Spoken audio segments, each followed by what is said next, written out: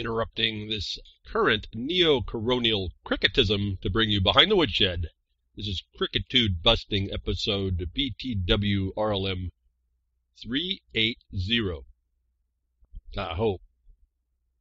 Yeah, Crickitude Busting only if you step up, stop being crickets.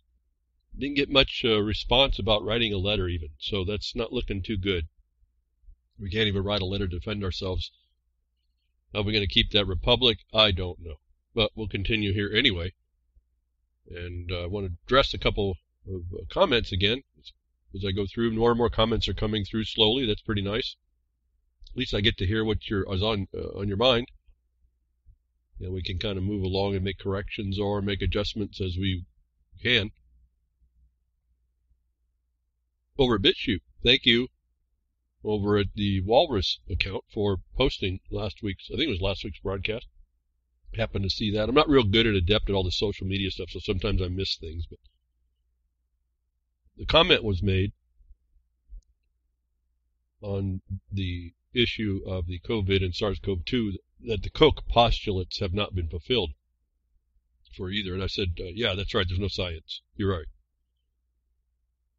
I've made that comment and observation before. This is part of the problem of this stuff going on this long. I don't want to repeat all this stuff over and over. So you're absolutely right. There is no science. Not only have they not identified the infectious agent, they don't even and can't define what the mode of transmission is to make anything that's being used relevant as far as a measure to countermeasure to stop the spread. I'm talking about that not to say, oh, look at all what look at how knowledgeable I am or you are or we are. You have to use that to counter how they're oppressing you. And I've read court cases through the months to show you that the courts even recognize this as a standard. I'm not just saying these things just to hear me say them or have you hear me say them or you even hear them. It's that you take this information and you show how anything that they're trying to do is not valid in law, it's not supported in law, it's not valid anyway, and any mitigation measure could not be known to stop the spread. Therefore, every mitigation measure is arbitrary and capricious, if not criminal. And I tend to want to run over to the criminal. Anything unwarranted done by an official to unlawfully take your property, your rights, is felony. And so this is, I just want to make sure people don't get lost in this. I'm not just talking about the news here. This broadcast has been set up to take people that are officials, as best I understand you can do it until I'm shown different and better, to learn how to take them behind the woodshed. And that's so, you're right, there's no science. So now we have them, if we just would step up. So thank you for the comment. Thank you for rebroadcasting the last week's broadcast on your channel. I appreciate that. I don't have that, that coverage. So any help in that regard is appreciated. Over at BitChute on Walrus, a whole bunch of different stuff is posted by her. I assume it's a her. But over at Minds, and thank you very much for looking through there. That's really kind of been a mess over there for me. I don't understand what I'm even looking at anymore at Minds. Actually looking a lot like Twitter, but I don't integrate very well with it apparently, and it doesn't integrate with me. But anyway, I did get some comment. An account called Paramagic. Thank you for that information. I just want to point out to you, and I have to question whether or not you're actually listening to what I'm saying relative to your comment. And there's a whole lot that you did say, for a couple of weeks here. Yeah, but the top of it was, how could a new world order be propagated? And then you going on to the end, it says, give yourself 5 minutes and listen to the short explanation to understand how you are being enslaved. And then you gave a link to David Icke, which I have commented to one of his broadcasts once where he was explaining the fraud of COVID. But if you listen to my broadcast, you'll see and listen, I'm beyond what David Icke would prepare for you. I don't care whether or not we got lizard people or aliens or whatever, whoever, the Zionistas doing this to us. I've identified an infrastructure system that you can take down if you just start applying the laws. It's not an excuse where this is coming from. I not only understand where it's been propagating, I understand the mechanisms and I understand the system that's already cancerously installed in our, that they call that infrastructure in our system. What I speak to behind the woodshed is for those that care to get back their republic and get back their rights and give them at least some initiating paths to start to do that again, because we're about done. No one seems to have a clue. We've turned into Homo entertainus, and that's leading to a subspecies that I can see as Homo ignoramus. And that's not going to keep the republic. So I appreciate the comment. Please listen to my broadcast. Understand, I'm not talking about the news for the sake of identifying the criminals. I know they're there. We know they're there. What we're looking at is having to deal with is the effect of the fact that they're there. And behind the woodshed is a place where you would step up in your responsibility, your obligation, to stop trespass against you. Stop a trespass of someone who is supposed to be coming up in the world, that's supposed to pay attention and didn't. And namely, this government that was established by people to keep the peace amongst them, and then you find nothing but chaos, was for us to stop. And it appears to me that there's not any knowledge about how to do that. And so anybody that, again, when I talk to people and we start working through, we see how far off the mark everybody is. We see that the black and white sits right there to help guide us through the black and white to stop the nonsense, and not many people will step up. While I do agree with at least one observation that David Icke made on one broadcast, looking at an interview with someone else, he fell way, way short, and I identified that. And where he fell short was to not bring you answers and remedies, which you might consider to attempt, depending on all your skill set. The failure to understand those remedies is an indication of how bad we are dealing with this, and how bad it's going to come against us when we can't deal with it. I mean, come a lot of euphemistic discussions. You have to have a word in your mouth. You got to do the remedies. You got to do whatever. You got to write your letter. Point is you're not responsive. Listening to more information is not going to help us. We have enough information. We have enough information that there isn't any information. And the important point about that statement is when there is no test, and they needed to test those officials to underpin and support their orders, they're all unlawful. I don't need to know a whole lot more myself. Now, there's going to be the detractors. You may have to go answer to all that. But the focus is on us not getting lost in all that noise, and focus on who the assailants are. And that's what we do behind the woodshed. I don't just talk about who they might be. I don't give them labels. They're irrelevant to me.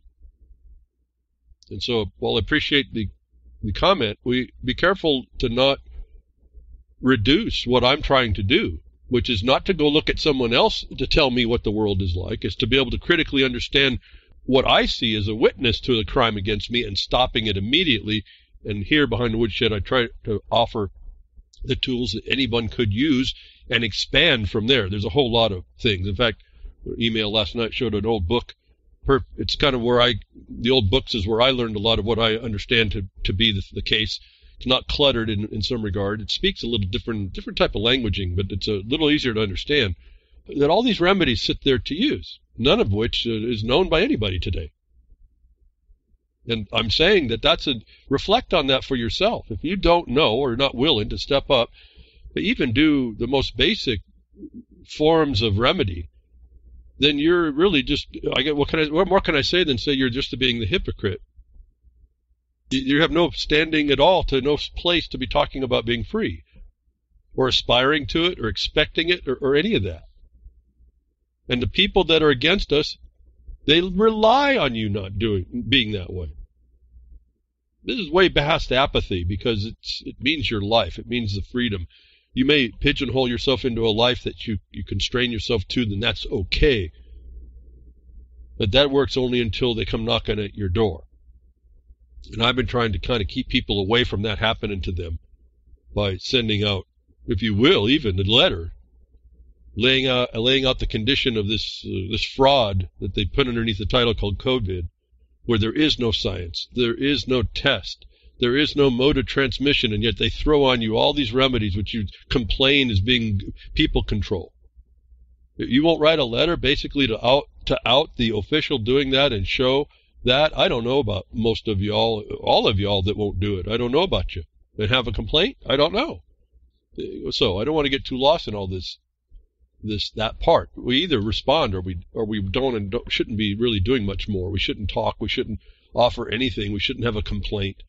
We just become more of that noise.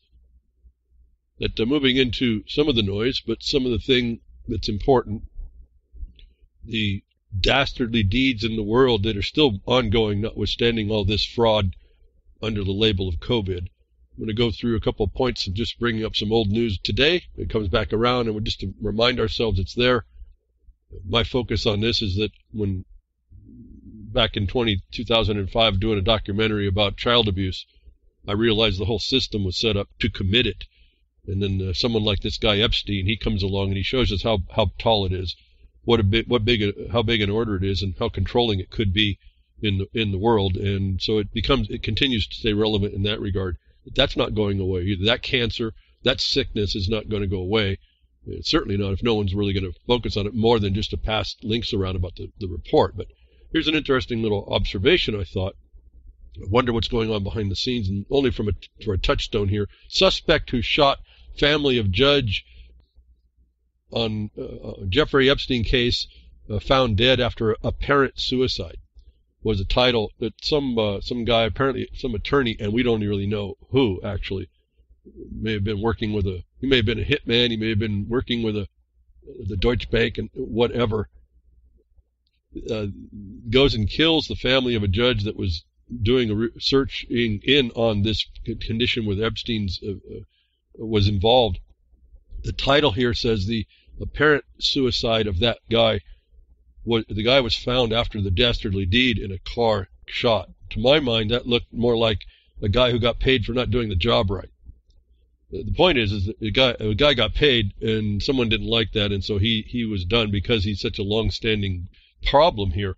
He had apparently, what we're told, is lots of people to hit.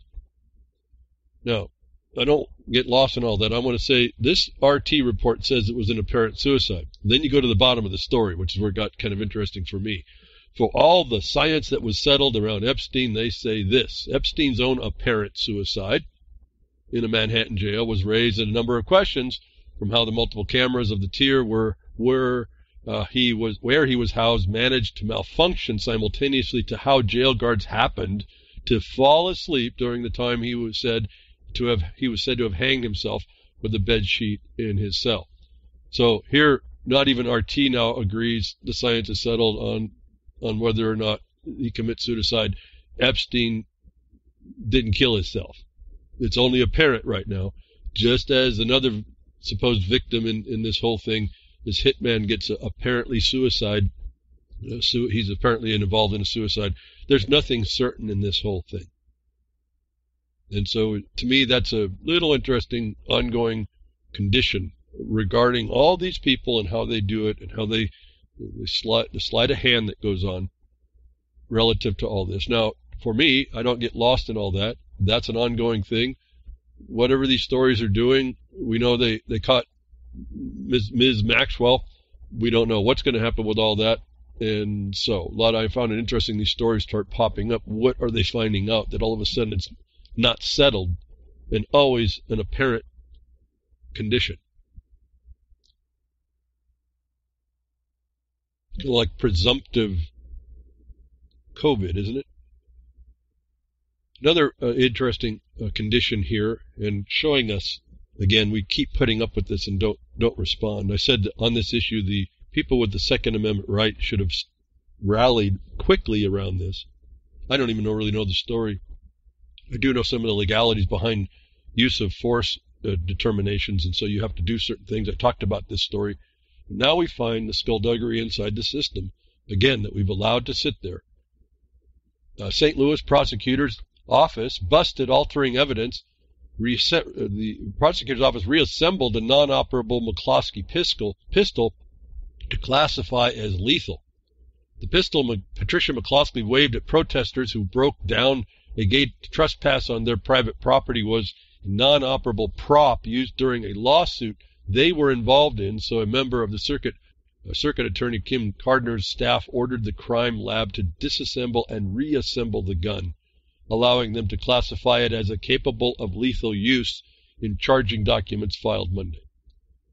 And so we see just the ongoing criminality. Wherever there's an attorney, a bar association member involved, we're going to see whether they think they can get away with it or not. We're going to see crime and skullduggery, despicable actions, and we as the populace are silent to it.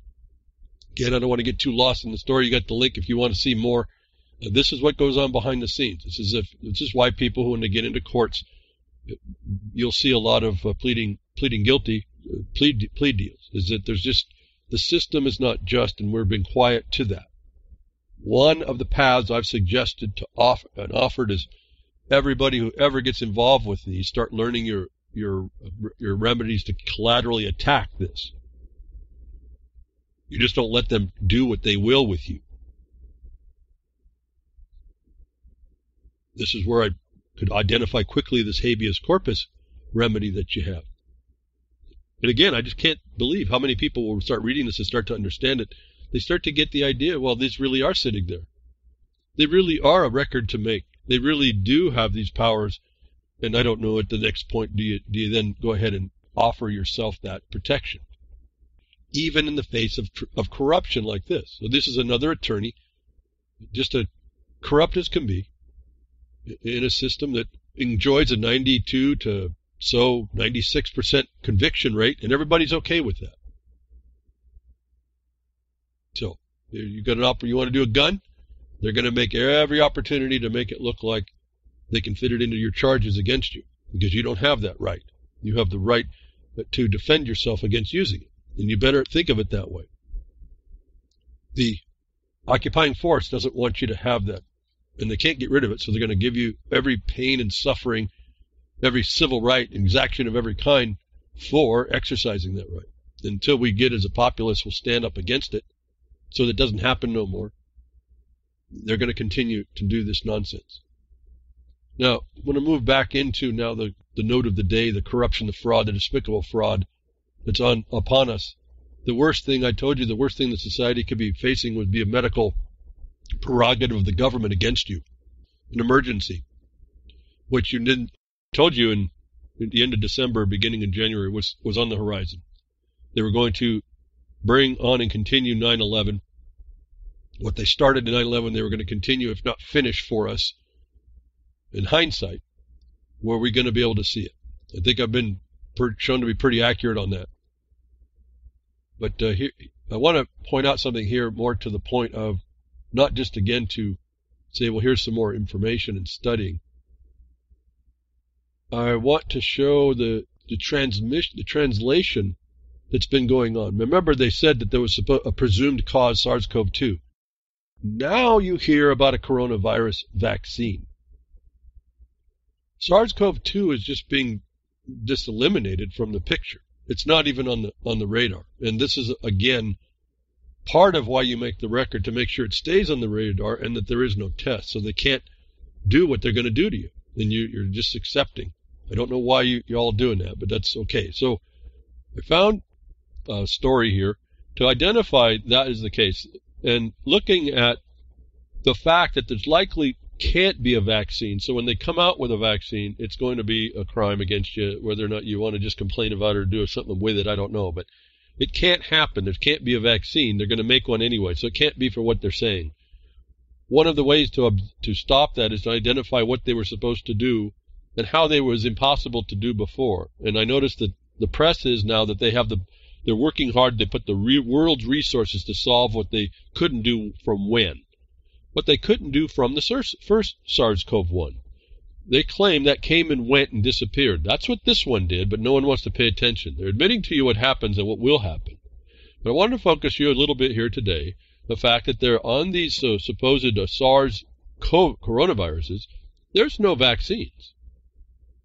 And I don't know why we would expect to see one now, but I guess that's what everyone is, the polypanics of it all has you feared that you're going to agree to. And those of you that won't will just complain that you're not going to get that vaccine, and they're taking up steps right now to go ahead, and you may not want to get that vaccine. They're going to put you in a place. They're going to lock you down. They're going to have you more control of your life until you do, because none of you will have the right and proper word in your mouth on how to challenge these felons. But there was no vaccine for SARS or MERS. Will there be one for the new coronavirus? Was a story I found just to touch base. This was written back in February. You can read all of it. I'm not going to read too much about it all. You can read about how there's no coronavirus and, that there's no vaccines. Why? The excuses they're making. They're trying to set up the proposition that they might, but they'll listen. The final statement is they don't have a clue how this thing really works, and it's very difficult, and it should take, at least then, should take 10 years. And this is when they made the thing up, and this is when they said they claimed to have made it up in the labs.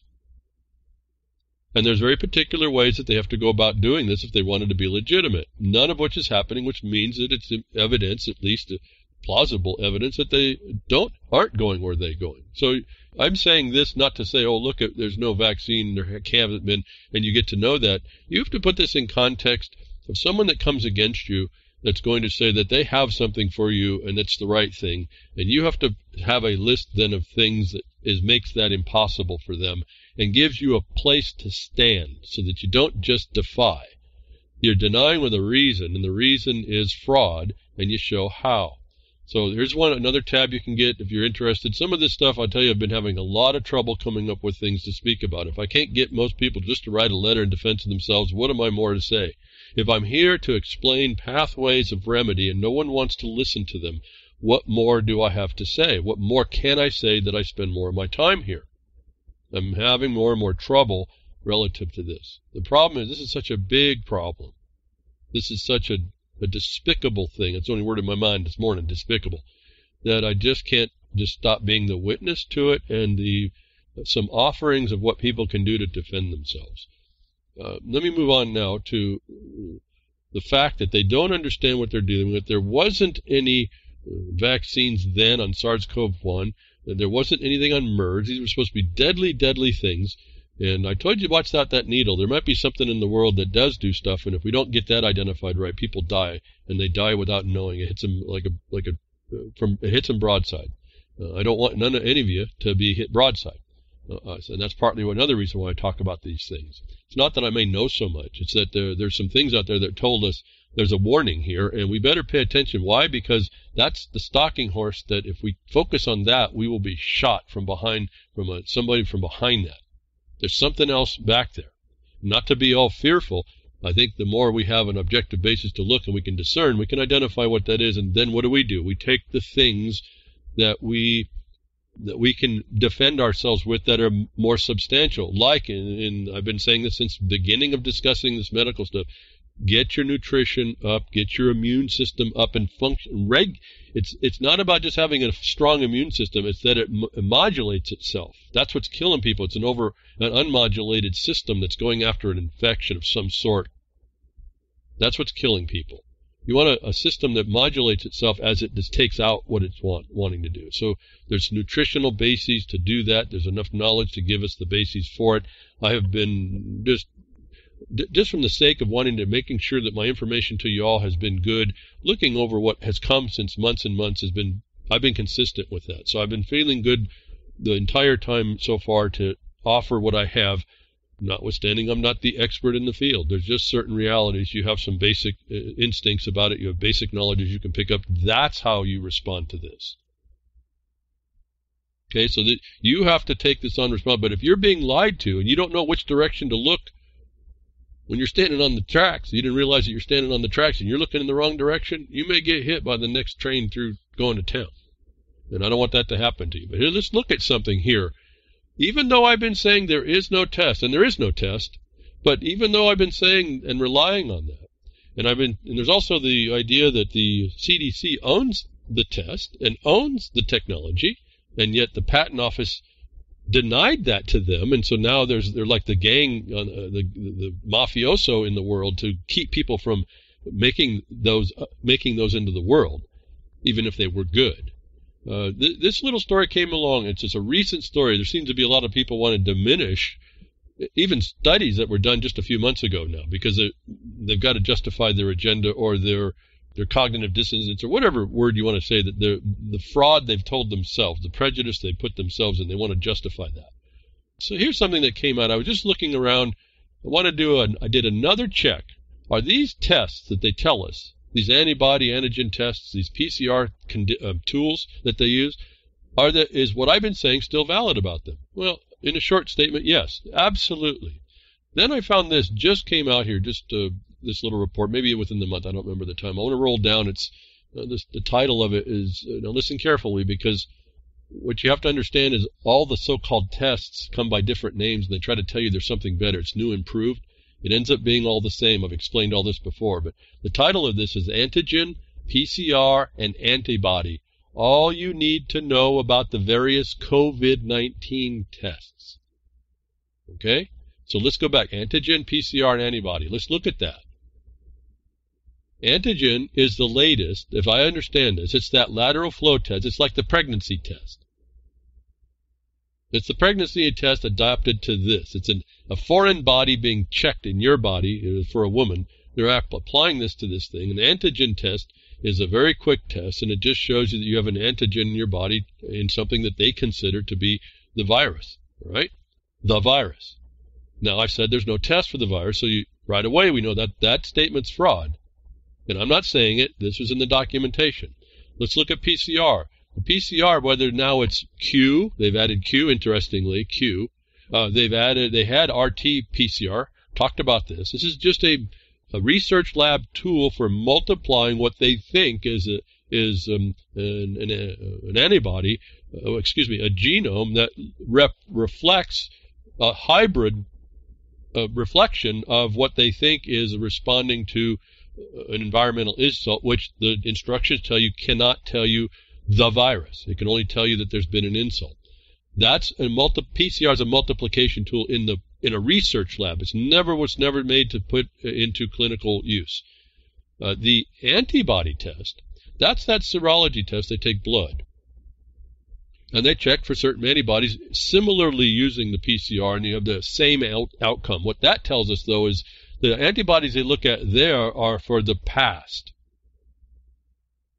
Then I run across this story that says antibody, PCR, and antigen, PCR, and antibody, all you need to know about the COVID. COVID, remember, is just a bunch of symptoms. And so I can tell you right from the top of that, that's only going to talk to the fact that you have immune response to an insult, an environmental insult to your body coming from wherever, and it doesn't mean anything relative to the symptoms, because you have flu-like symptoms for all kinds of things that your body's responding to. I want to not get with that setup now. I want to go right to the document. He will tell you, this guy will tell you, that the tests that they do are for particular tests, that they only look at one thing. And then he made a very interesting disclosure. And what I want to point out here is where I'm saying there is no test. There is no test relative to what they're promoting. This doctor says they have a test, but it's in a different place. And so I want to pose to you the fact, I'll just read this a little bit. You go get this idea, if you're interested in doing this, to be able to oppose someone who's imposing things to you. When you show them, see, when you say that there is no test and they didn't, and the law required that you certify to the infectious agent and the mode to make it infectious, so you know what to do against it. When there's a law, a due process, an obligation to do that, that's what you have to tie. That's what the habeas has to tie to, is an obligation that the official has to do this and failed. When you know that the American view is that there is no test and they won't have one, they couldn't have certified, they've failed, you have in your back pocket the fact there could have been a test that they failed to use. You don't tell them all this. You just realize you're waiting for a response. You need some place to go. When they respond, you say, well, if it comes up that you need to, and you say, maybe, you have to do more research on this, but this is what one doctor says. There's an additional thing that they've been looking at. And now I wonder, why wasn't this part of the test? We would still have to analyze whether or not it actually does what it says, but why isn't this part of the vernacular relative to there is no test, and why are they sticking on the same PCR fraud in order to promote this? Unless, maybe, when you look for the specific thing that they know to look for in the body responding to a specific thing, given it does what he says here, they would find that it isn't in the bloodstream. And so they're not going to bring it up. It's no different than Fukuzilla and the monitoring by the EPA and shutting down all the radiation monitors. They realized when you started looking at all the radiation on your land, you'd be inundated with radiation because there's radiation everywhere, domestically created, that they were trying to blame on Fukushima.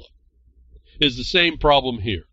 If they did a T-cell, I'll just get a punchline here, a T-cell test, they would probably test everybody and find it doesn't exist. And so they're not going to bring that out. But let me read this and see what we've been talking about. Why do I say this? We got so knowledgeable? No, you're holding something back here that says they could have had a test when they failed to use that test.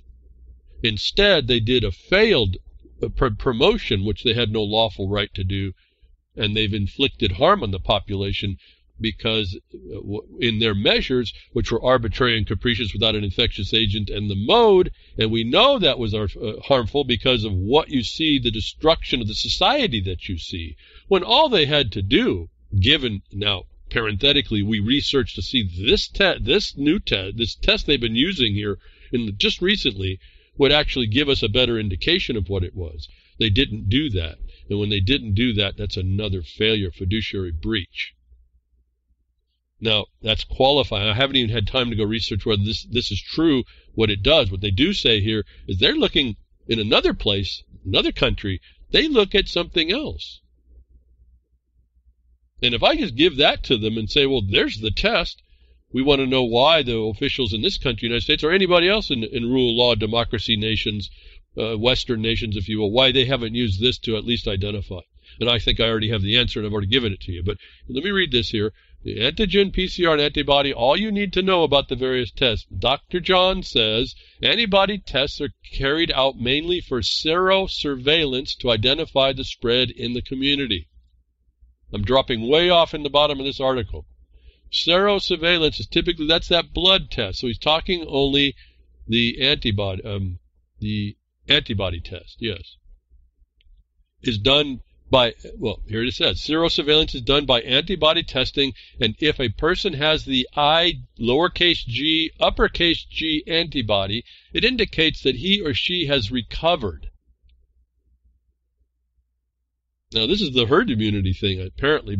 Okay, so listen very carefully on what we could know if they were being honest about this, and whether or not you would want, why you'd even want to do a test, or even if it's sufficient to even understand being imposed like you have in quarantine, being imposed for so-called social, any measure, masks that are going to kill you, masks that won't do you a darn thing, but they feed into your belief structure that you're doing okay. They're a fear mitigation tool for those of you susceptible.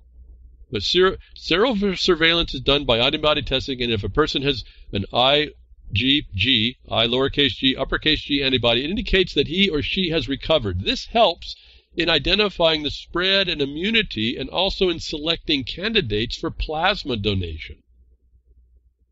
There are some challenges with antibody kits as well. Quote, the commercial antibody kit only detects IgM or IgG antibodies produced by the B cells, but it does not detect antibodies produced by the T lymphocyte cells. The latter, the T lymphocyte cells, is long-lasting, says Dr. Subramanian Swaminathan, infectious disease specialist at Gleneagles Global Health City. And if I'm looking at New India Express for my website, so you know I'm coming from that part of the country being the world here. T cells produced in the thymus gland are part of the immune system response against viral infection. The cells directly target and kill infected cells. A recent Singapore study published in Nature has found that subjects who recovered from COVID-19, remember just symptoms of the flu, had SARS-CoV-2 specific T cells. The study also examined uninfected individuals and found that the presence of SARS-CoV-2 specific T cells in more than 50% of them, concluding that it could be due to cross-immunity from other coronaviruses. Dr. Swaminathan said that as commercial kits do not detect T-cell antibodies, if a person tests negative, it does not mean he is not immune from the virus. Those with mild infections may test negative, but they could still be immune, as they may have T-cell antibodies. I'll stop here. You can read more. Again, I'm not talking about being knowledgeable. Well, you need to be knowledgeable about this. It frames your foundation. I'm saying you use this to go and produce a document, a challenge to anybody. I don't say use this in the front. You use this as a second step back, because you got to give them a place to answer, and then you got to come up with something else, I'm sure, in this deception. It's a deep deception. Where do you see this doctor saying that there's a T cell? You can see T cells, which identify immunity. And if they're looking for the fact of what they're doing, they'd be looking at this, why aren't they? But they can't, because they don't have the test about SARS-CoV-2. Let me go back up. When you read this, understand they found the presence of SARS-CoV-2 specific. I don't even know how they would have done that. But they did. Let's give that to them. But you know what missing right here? They didn't tell you whether or not there was a mode of transmission that would use it to be causative of the infectious disease they're claiming COVID is. And this is why I said earlier, you have the infectious agent that must be certified to. In fact, I did this in a Twitter. You also have to have the mode for action to be taken against it. You're speaking to the obligations and duties of an official to identify what they're after to stop. We're talking emergencies and disaster here now. This is why the level is so critical to understand. That has to come up with some measure that's going to stop the spread and nothing else. We've heard that in the Ohio case. If it goes outside that ability, it's beyond their jurisdiction, their authority. And in habeas, you're speaking to jurisdiction. For those of you listening to me there, that's why I talk the way I do relative to these certain challenges. You're destroying, ultimately, you don't say it, you just do it. You're destroying their authority, their jurisdiction to have a say. I've been saying this forever. Don't argue with anybody. Just show how they didn't have authority in the beginning. And you just be quiet on that, settled in that. Your peace is in there. But here, understand, they're even talking SARS-CoV-2 specific, the thing that you're not hearing about anymore with these vaccines. Or we're going to have a coronavirus, a common cold vaccine. You know, that's impossible generally. There's probably over 150 or more different causes to the common cold. Remember, all the other style of viruses beyond corona sit there to cause you to be sniffly, fevery, stuffy head medicine type stuff. So I want to point out, read here, this is a very important awareness. If I give them the idea that we can allow the T cell to test that there's been an immunity to SARS-CoV-2, then why wasn't this test done to check the immunity so that we aren't set in a constant fear mode? And if they have the SARS-CoV-2 identified, why aren't they using it as the test, or at least identify it's there, and then they could work on the transmission mode? You heard me last week, and I've been talking about this for a long time. To the transmission mode, they have no clue. Then the point then being, under a due process standard of mitigation to stop the spread, how is anything you're coming up with not arbitrary and capricious? And in particular, where it causes the harm that it does, is your point. So, study has also confirmed uninfected individuals found the presence of SARS-CoV-2 specific T cells as saying they're immune. Why don't we hear about that? Not as a test. That's really an observation, isn't it? I guess you could test for that, but it's not. It's really more of an observation inside what your blood is doing, what your body's doing. And they answer here to the asymptomatic position as well, but you realize half the people that were looked at had this. They weren't infecting. No, you're watching people who may actually have the answer on how you identify the immune system, how it's actually functioning. If I just hand them the T cell occurrence to be the definitive test that there was a SARS-CoV-2, again, and I just don't look at the causative part of it, then what they should tell us is that this stuff has been in the population for a long time as well. Let me go back to the point. It can't be novel then, and if they turn it to go from SARS-CoV-2 to coronavirus, it's not novel. There is no authority to put anything on you relative to quarantine, any measure, quarantine, any distancing, masks, anything. And that's what we've lost the focus. For those of you that want to focus in on this part and try to say something to protect yourself, start to make a record, you're going to focus in on the expansion of this from a specific thing, even if we handed them this presumption that it existed, to something that's generic. And when they didn't certify to the specific, they then expanded beyond into something that was not and could not be pandemic. And that's another way you prove, even under the WHO's designation as pandemic, when they went to coronavirus and didn't identify specifically the SARS variant, if that's a case, they've admitted they are outside their authority. And so, I'm not speaking on just the knowledge that this gives you. I'm saying this is what you, off the top of my brain, utility in protecting yourself. Not just that the lizard people made this for you and want to make you lesser than lizard people. No, I don't care who did this. There was due process in the nation, the United States of America, and I see it's in other places too, though I don't do the study in it. It's there, and no one insisted on it to keep yourself protected from whomever is out there to harm you, which is really to my dismay. But anyway, I get lost quickly over there, and I wonder what the heck am I doing. But so this is very important study. It just came out. They're explaining something, folks. And I want you to see that there is apparently a way to see the thymus cell creation, which is the immune system working to take out this thing. And why aren't you being told about that if they're actually interested in trying to find the spread and stop at some point?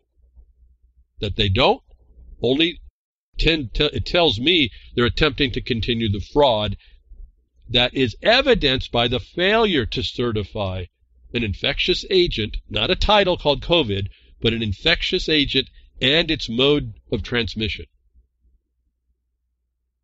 Okay, so I guess I'll stop there and move on, get to the masks again, more evidence. Apparently it came out as a question. I think this is the story that came through. I'm giving you a website link, but it actually came through Ben Swan, I think his name is. He apparently said the similar things as I did. I don't even know now if this is something that information I've already given you, but it came out someone attacked him for saying the very same things I've been telling you about these masks. And one challenge was that they were old studies. This is where you start seeing somebody start shifting the goalpost on you. And if you see some past studies and new studies, and people want to say the new studies are better, not necessarily when there's a cat box cover up going up, and they're trying to cover up the problem and the fraud and the stinky thing. You got to keep track of that. Well, he answers to this assertion that the test he relied on in a previous video to expose the same thing I've been telling you for months and months was too old. Well, he brings up a newer one, and I gave you a link for that so you see a website that's referring to it, that the new CDC and the HWO, the WHO, not the Rock Group or the OWL, but the World Health Organization study proves, quote, no evidence face masks prevent virus. Well, again, just critically looking, how can they even know if they haven't identified the virus and there is no test? And notice, too, if they do the T-cell check, they're only looking in the past and that you're immune. Well, they certainly don't want that, the Princess cruise ship example, Petri dish example, to prove out that 83% of the people had the thing and everybody's body handled it fine. Didn't pass it on what little bit. But at any rate, another link substantiating again the remedy that they're trying to force on you is not just no evidence that it doesn't prevent the virus. That could harm you. I'm saying it this way because the obligation is to stop the spread and to offer mitigation strategies that work to do that, not to create outcomes that are not relevant to stopping it. And you can stop every one of those orders. You can, every bit of the parts that are even in excess. That would be more like what you've been hearing in the injunction cases coming down.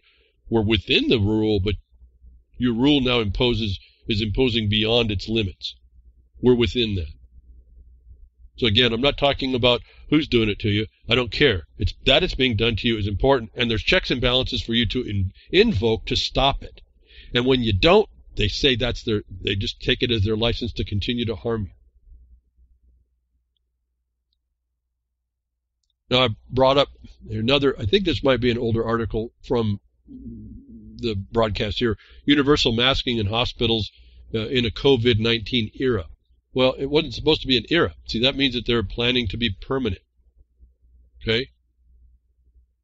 So we take our cues. I want to point out here that SARS-CoV-2 pandemic continues to explode was a story that was written back April 1st. That's April Fool's Day, folks. I think this is one of the stories I brought up. It's a joke what they're doing. I wanted to focus you on the SARS-CoV-2 pandemic continues to explode statement because that focuses us back on, it's not coronavirus, it's something specific that this other story says that we can actually see T cells for. None of which you're hearing in the States while they lock you down. Which I believe is because if they actually went to the things that told you information, they couldn't lock you down. They couldn't continue to despoil your country, can despoil your lives, despoil your livelihoods, your future. Certainly within the realm of the Agenda 21, as I've told you. So there is knowledge that in the past, don't lose the fact that they were focused on SARS-CoV-2. They're not now. What they want to do now is make a vaccine for all coronavirus or the common cold, which appears to be in actual science an impossibility. Remember, even SARS-CoV-2 being identified and named, there was never a proof of its transmission mode or its scientific existence to cause, even if they had a transmission mode, there's another step. 3 steps here they're missing that you haven't been talking to. That causes and can cause what they're talking about. And so another link, again, this is just the fact that there's evidence out there that any of you that want to can write a very concise letter to out the fraud. It doesn't take a lot of explanation. You can refer to people who are authoritative in their eye, in the officials' eyes, experts say. You can research all that. It's all consistent, and then you bring underneath it, you bring the statutes that required them to do this, and you play the first part which they didn't, and you say, and if you're interested in stopping it, you would have done this, and you didn't do that. That's another fraud. That's that fraud of omission, and then you point on the fact that it's doing nothing but harm. Now, in a habeas, it's private to you. This is not for everybody. Private to you. This is why I find this so powerful. Each one of you has the power to do this, and you won't. I don't know why, but you won't. And so, they've moved from SARS-CoV-2 to coronavirus as an expansion, an unlawful expansion. And if you come at this from the required identification of a certified infectious agent, you'll be able to nail them there on that. Once you identify that the requirement to certified to the infectious agent and the mode, what they would be addressing when they made their measures, you'd identify how this is a fraud. Pretty simple. Again, I don't know what, I'm going to keep some reason in my mind keeps saying, I am not telling you the news. I'm suggesting the notice is out there for how you're going to deal with what is harming you today. There is really no excuse. Moving on to the story that was, the study. And it could be a story, yeah. All this is a story at one level because it's a fraud. That we're even dealing with this is the fraud. And so there's that layer of problem as well. But I think this is the study that was done, referred to by Ben Swan, the newer discussion, non-pharmaceutical measures for pandemic influenza in non-healthcare settings, personal protective and environmental measures. Long read, but you go through, and I'm just going to read the highlight that came to me to tell you in the broadcast in short terms. Essentially, this whole study shows you this statement here in a couple paragraphs relative to this. I want to point you out here. Remember, it says influenza. That's the flu. Remember, we were in the worst influenza season in a decade. We found that out back in November. I reported on it, and that was worse than the year before. So we've been on a string of bad influenza years. Your body, I mean, everyone's 300 million people of which would respond differently to it. Naturally, without any nefarious manipulations at all. And this is a study that just came out. Let me just cut to the chase for the broadcast so you can see. You'll find this in here. You use these things in order to show the measures, not only are arbitrary, capricious, they're harmful. They do everything negative to what they should have done. And so what you're also saying is even if you did certify to an infectious agent, nothing you've done would work. Here's the gist of this article. Lots of stuff to read, lots of citations. However, in our systemic review, this study of non-pharmaceutical measures for pandemic influenza, not coronavirus. Coronavirus actually is smaller, if I understand. So I don't even know how you even get there. But anyway, we'll just go with the influenza this time in non-healthcare settings. This is your personal protective environmental measures that they're forcing on you. It says, however, in our systemic review, updating the findings of Wong et al., we did not find evidence of a major effect on hand hygiene on laboratory-confirmed influenza virus transmission. Nevertheless, hand hygiene might be included in influenza pandemic plans as part of a general hygiene and infection prevention.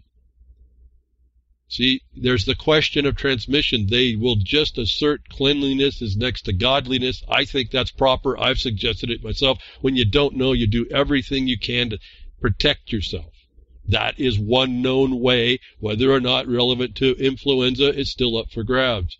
But they do suggest it nonetheless because they don't know about transmission. So I say it's just not even enough to identify even the infectious agent. It's how does it go from person to person? Where's that Koch postulate, right, Walrus? We did not find evidence that surgical type face masks are effective in reducing laboratory-confirmed influenza transmission, either when worn by infected persons, source control, or by persons in the general community to reduce their susceptibility. However, as with hand hygiene, face masks might be able to reduce the transmission of other infections and therefore have value in an influenza pandemic when healthcare resources are stretched. Well, other infections, those other things that will trigger a PCR alarm, yeah? Another one, the antibody alarm. It is essential to note that the mechanisms of person-to-person transmission in the community have not been fully determined. I'll end there. There's a ton of stuff in here you could pull out, short sentences you put in when you're in, make your case and then challenge the measures. It says that it would follow, wouldn't it? If I haven't identified and certified to an infectious agent, how can I know the transmission mode? And if I can't know the transmission mode, how can I determine whether or not the measures I am installed would stop or mitigate the spread? All that is answered if they would have just done the due process is the point. And so I'll stop here. You can read more. This stuff is rich in how to take out the adversary taking you out. It's not just a new notice to you, oh, it doesn't work. No, there's an application to it doesn't work. There's a foundation to it doesn't work. It begins with there is no test. The test was required. Why? Not because of the sake of the test. It's because they had to certify to an infectious agent. Where am I getting that? Do I make that stuff up? No, you go to your state statute. There's a requirement to do this on your public health laws. I've now seen it in a number of states as you bring me your stuff to have me look at what you're doing, and I'm getting that insight. And why wouldn't we expect that anyway, even if it's not written? You can still move this forward even if it's not. Why are they doing? They have to substantiate what they're doing, especially the level of the fundamental infringements that are going on. And despite all this, we see this interesting little truth pop out. It's good for them, good enough for you, but not for them. And they'll exempt themselves from it. D.C. exempts lawmakers, government employees from new mask order in Washington, D.C. If you don't think this is a bigger joke, and really, the masks don't mean a darn thing. If you think those vipers and criminals and the den of criminals, creatures in Washington, D.C. are more clean than you, maybe you need to go wash your hands again. I don't know. D.C. exempts lawmakers and government employees from new mask order. Why? How can they do that? What was the reason to not treat the population equally? And you see the inversion of the authority in this. And understand, this is the mayor of the city of Washington, D.C. Be careful. There's even another jurisdiction inside that actually Congress controls, but she's in charge of. This minor pipsqueak makes this determination. And I already know, but all I've told you, I already know that she has no basis for what she's done, even to exempt them, but Why just exempt them? Everybody has now been mistreated because she has no basis to impose the first part. But she exempts the lawmakers and government employees because they must be the pure, clean, pristine elite. The order mandates the wearing of masks for all indoor and outdoor settings where social distancing cannot be observed. No other designated profession is exempt from wearing a mask except when a piece of work equipment would preclude the mask use. Consequences of ignoring the order includes fines of up to $1,000. So you can make your excuses to go outside. Oh, I mean to wear the mask and I don't want to make a fight. But you can do this by letter, and you can establish the crime that this is all is, as I explain it. But here, they can exempt some and not others. This is the insanity behind it all. And yet there's no science at all to identify what the thing is or its transmission mode to understand that wearing a mask would happen, even if they did protect, which they don't. Even if the mask did protect you, they don't even know that this would stop the transmission of it. There's no absolute zero knowledge about that. At the best they can say it's inadequate. Well, that isn't certainty. And anyway, so this is the stupidity that people accept in the seat of the federal power that also is the seat of deception that's forcing itself upon you and utilizing this as cover. And then we see the fomentation of another spring is being sprung on us through this fomenting of the city, fighting in the cities. Another created fiasco that has no mitigation to, because it doesn't exist. It's a fairy tale. They can again put the ring in your nose. You can believe it. You can wear your mask where you have instead of send a better letter and get these guys on record for being committing the crimes that they have been. Make your excuses for not doing that and continue to be exempling the very same control that you talk about. I don't get that part. But at any rate, we are being also pressed at the same time. Again, I told you what they didn't get completed in 9/11, they're going to do. They're working it out. We see now the federal coup to the overthrow of the states and the NICS, the 10th Amendment, is underway. Finally, moving on here from the first fraud into another one, which is now having the rubber meet the road in your locale. You have minions out there putting all these false orders in. Now we're going to have the physicality happen, where now John Whitehead finally says it in his report. We're under martial law this way. He's claiming that it's nixing the 10th Amendment. I don't even think, well, it doesn't. The 10th Amendment exists, but it exists in a certain application. I don't know why he doesn't understand that. And we see that through the power of coordination and the requirement that it's there. So it's not like it's nixed. It's that you have to apply things in certain ways. I've been telling you this. When the occupier comes in, you better start working with more universally objective measures.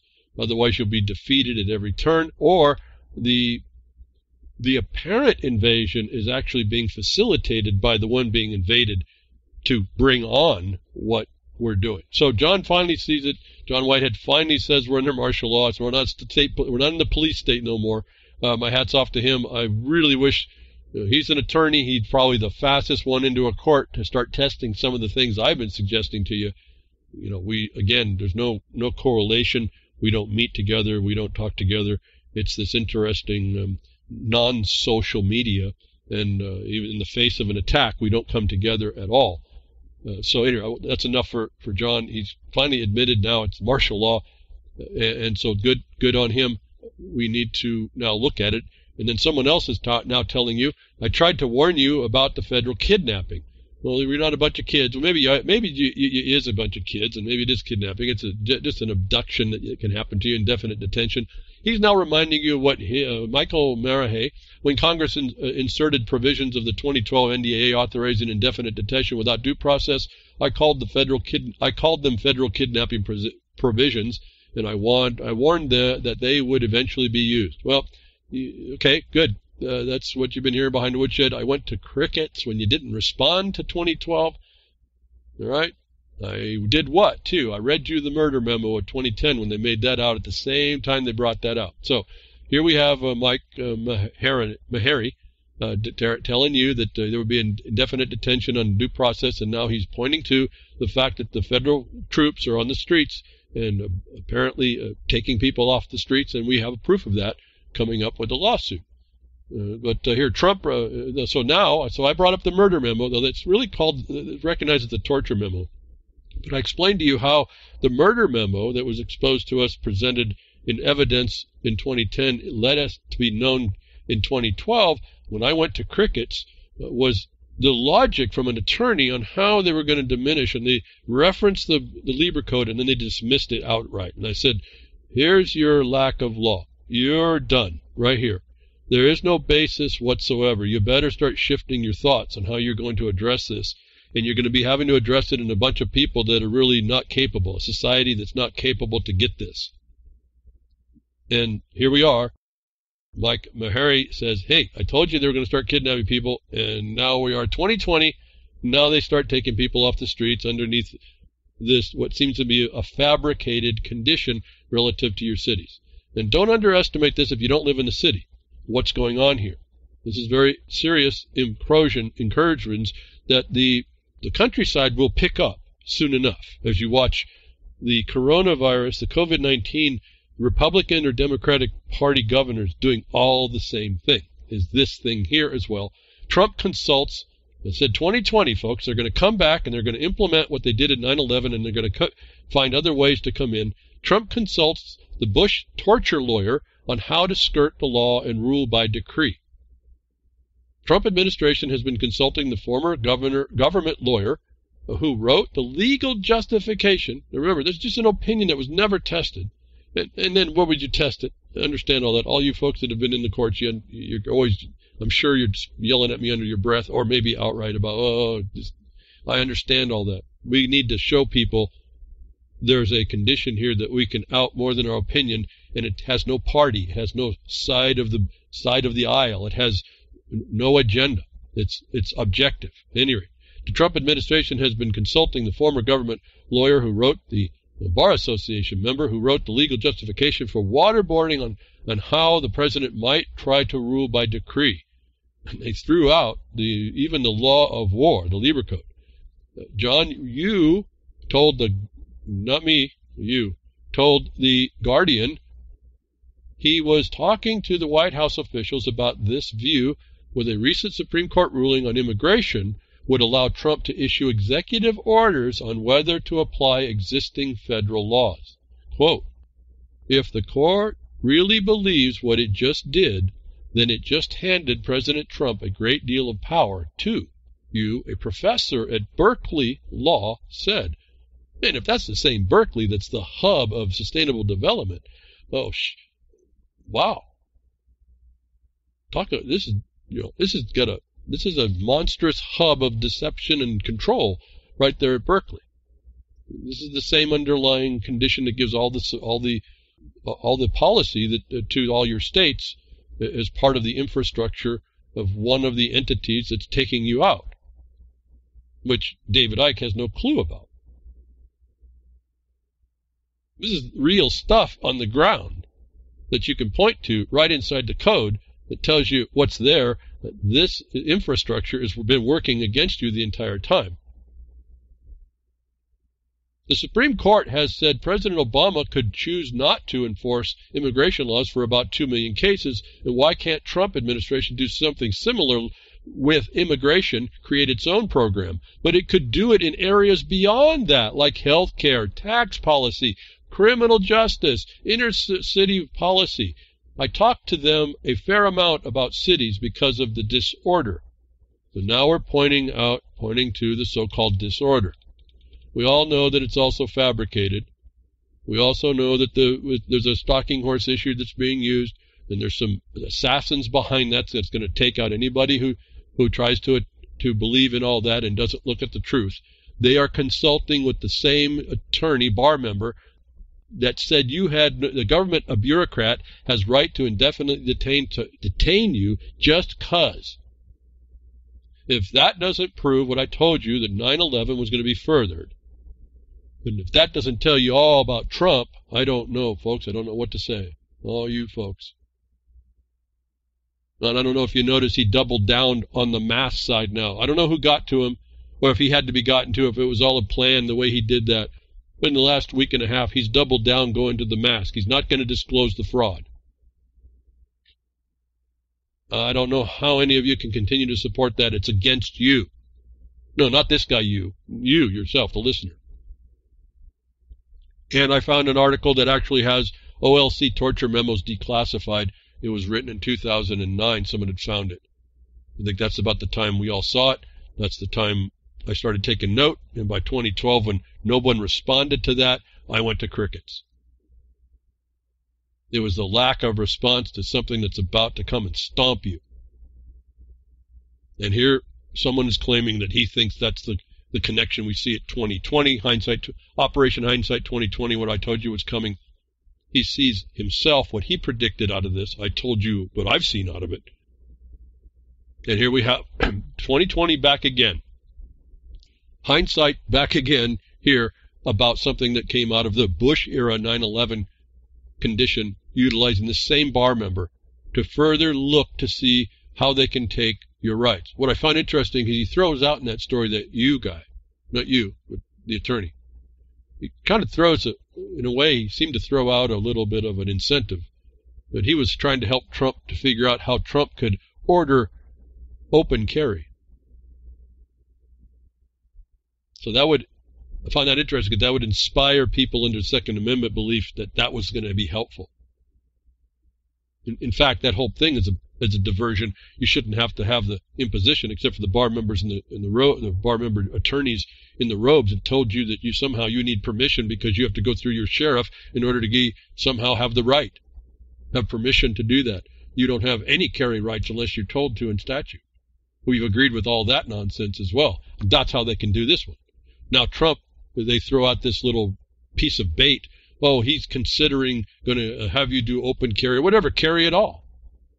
Why can he do that if he's a federal officer in the District of Washington, unless all your states are exactly what the CIA fact book said are administrative divisions of the federal government? And your firearms license is exactly what it sounds like, and not a keep and bear arm.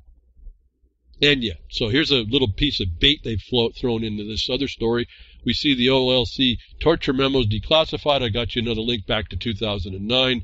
What we're seeing now is now Trump taking advantage, taking the baton that Obama had, that Bush had, that they all got from Lincoln, and we were all silent to it, in the continuing civil war that never ended. And now we're seeing evidence that they're willing to come and put these troops right in your cities. Homeland Security acting like an occupying army, says Senator Wyden, after federal agents shoot a peaceful Portland protester.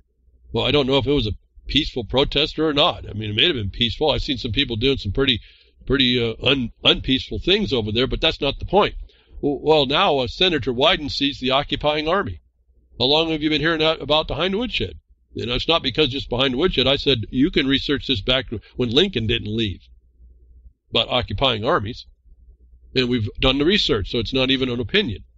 But now the same guy that's brought this state into the state that it is, now he doesn't like the occupying army. Sounds nothing more than the Soviet doing what the Soviet did, what they did to what was it, Holodomor in Ukraine. They got rid of all the knowledge of the production, and they put all the head peons into places of production. And then when the takeover was taken, they starved all the people down into nothing and death and sickness and everything else. Then they killed those people. Sounds like Senator Wyden here to me. He's finally seeing the thing that he's brought on, because he really wasn't a senator. And before I go too far and get too irritated, these are the folks, the thing that we sued in 2013. We told the President Trump that he didn't answer, and he's doing this. It's almost seeming like a side answer, but he's doing it on the wrong point. That this looks like a setup to me, through Trump as well. We advance the warning of people like you inside Berkeley, inside the Sustainable Development Group, inside the infrastructure of one of the pillars of Agenda 21 would be used to take down this country. And Trump's doing it. He's using it. And now Senator Wyden, who's allowed the destruction, he's now complaining himself that there's an occupying army. Now, I realize it's only to his only constituency. It's his little homeland, his hometown, and all that. The point is that here's clearly the notice to us of hypocrisy, and no one stepped up to stop it and help you. And they allow this nonsense in order to play it out, in order to get the controls they need. America is staring down the barrel of a martial law, Oregon Center warns. Another statement. Again, now it's known that you're under martial law the way this is coming down. And my view on this becomes a little bit different in the fact of jurisdictions. I told you about land law, and I start looking at this. I also start looking at what we did, what I've done in my own history relative to these things as I can apply them. And I start seeing, to me, it looks like the big setup that no one's going to speak to, the setup for the takedown, as we keep believing that what's going on is actually the thing that needed to be gone on, and it isn't. And then who was supposed to be actually responding was we, the people, in different capacities. Now, so I got this kind of inside out and backwards just a little bit. Moving on to a Twitter, Vince Easley at Pondergander Twitter sent me a notice of a thing he was responding to called the Zenith of Kakistocracy is heard in lockstep, heel-clicking salutes as, quote, America is in the middle of a kleptocracy, as written by Banner David. And he sent that to me, and relative to a lawsuit that the Oregon Department of Justice had sued, where the complaining of Senator Wyden based on this federal government agents coming into town and essentially black bagging people and holding them without charge and then releasing them and all this other thing. And the story from Maxine Bernstein and sending the links to documents relative to the lawsuit. And I responded after I received before this, I'd received from Moose Girl the lawsuit that they'd filed from Oregon that complained to the federal court, no less, about enjoining or mandating something underneath Parens Patriae, which I've discussed with you. My response after reading even just the first few pages of the Oregon complaint was this, that similarly, from a part reading of the suit, it appears the state doesn't like competition, and at least is content when the feds and state work together to do the same. Hashtag Kakistocracy. What am I speaking of?